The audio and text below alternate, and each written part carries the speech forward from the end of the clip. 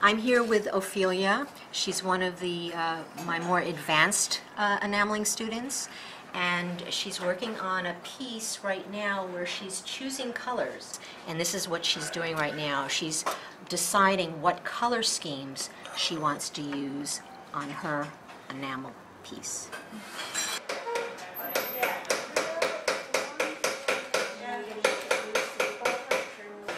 My name is Klaus Bergel. I'm teaching here jewelry fabrication at the 92nd Street Y.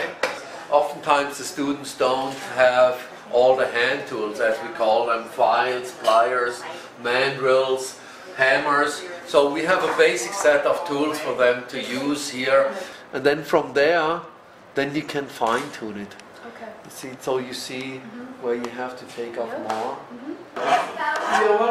They're short. I go, see, like that one's fatter. It's got wider. Here's all the stones.